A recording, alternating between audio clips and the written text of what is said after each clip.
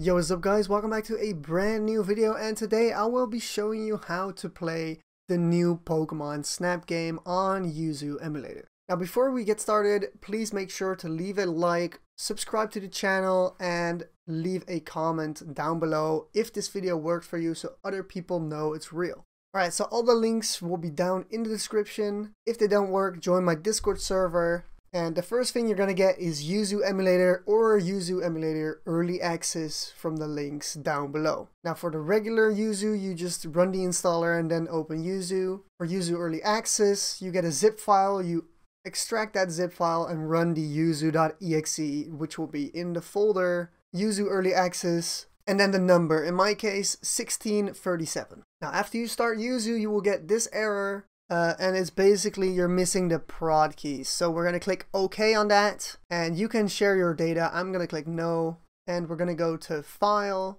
and open Yuzu folder. Okay, so in here you will have a few folders, and the one we're looking for is the one called Keys. If you don't have a Keys folder, make one and rename it to Keys, exactly like that. Now in here you'll have to get your prod keys file from the description, and you're going to drag and drop it in here. Now what we're going to do is double click to add a new folder to the games list. So you double click this plus, and you're going to find your game folder, not the game file itself, the folder that it's in. So if you downloaded it and it's still in your downloads folder, just select the downloads folder. But yeah, I'm going to click select folder, and you'll see that the folder is here. To be sure, if you have folders in folders, right click and check scan subfolders and make sure it's checked. Now you can't see your games yet, even though we added the prod keys, and that is because you have to restart your Yuzu. So close it and open it again. Okay, so I reopened my Yuzu, and as you can see, my games are in here. If you want any of the other games, check out my other videos on those, and join the Discord server. Now from here, we're going to go to the Emulation tab and click Configure. Now the first thing I'm going to do is go to UI and change this to dark, colorful, and press OK because I like my eyes. I'm going to go back to the same menu. Everything should be the same, but it looks a little different because of the UI. Now in here, you don't really have to change anything. Under System, same thing. If you want to change the time, you can use Custom RTC and change it.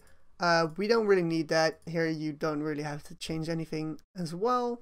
Under CPU, you want to choose unsafe and make sure all of these are checked. If your game does not work, try putting it back to accurate, but this might actually help with compatibility with systems. Now under debug, you don't have to change anything. Now graphics, I'm going to choose OpenGL since I'm using a NVIDIA GPU. If you have an AMD graphics card, so GPU, I recommend choosing Vulkan. Also, we don't have shader cache for this game yet, so maybe Vulkan is the right choice. I'm gonna choose OpenGL. I haven't tested with Vulkan, so if you're running Vulkan and you're running into issues, try OpenGL with AMD graphics cards as well. I'm just saying I recommend Vulkan for AMD graphics cards. I'm gonna keep OpenGL. If you would choose Vulkan, after that you choose your graphics card. But for OpenGL, it will just pick the OpenGL graphics card. You might want to check your NVIDIA control panel if you have like an Intel HD and a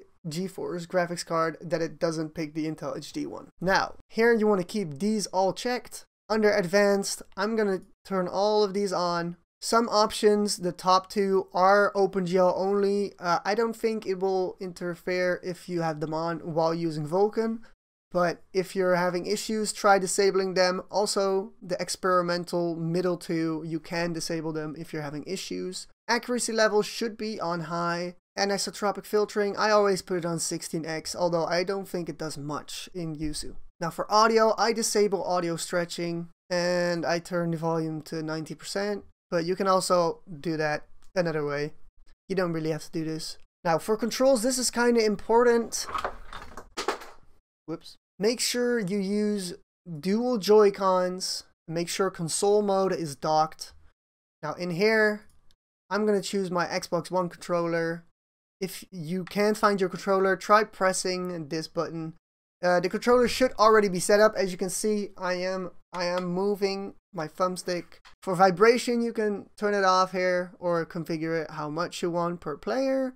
Same with motion control. My controller doesn't have it. You can emulate it with a phone as a controller, or with like a PS4 controller, you can tilt it. But yeah, My controller doesn't have that, and I don't need it, and I will show you how. Okay, so after this, you click OK. We're done setting things up. Now, if you have shader cache, which I will put in the description if I have any, this is how you're going to add it. Now, first of all, you have to launch the game once, then close the game. So let me just do that. For the OpenGL people like me, you're going to right click on Pokemon Snap and press Open Transferable Shader Cache. If you would do this before you launch the game, it will say that there's no shader cache for this title. But now, because we launched the game, it did make one. Now, if I have a shader cache in the description, copy it and paste it in here and replace the existing one, because it will be bigger than the one you just made. And the more shader cache, the smoother the game will run, because then it doesn't have to make that shader cache, which will make the game stutter a little bit.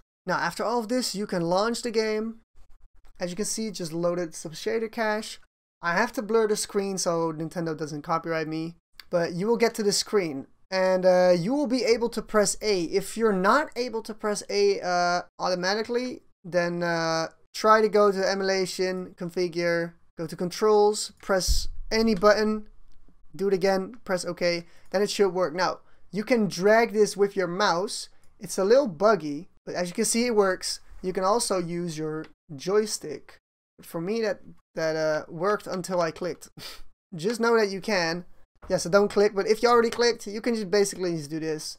And then just use your A button on the Switch controller to select it, basically. Now here you can put your name. Now as you can partly see, the game is working. Everything is looking smooth, 60 FPS. This is an animation, of course, but even that works. We'll be in the gameplay in a second.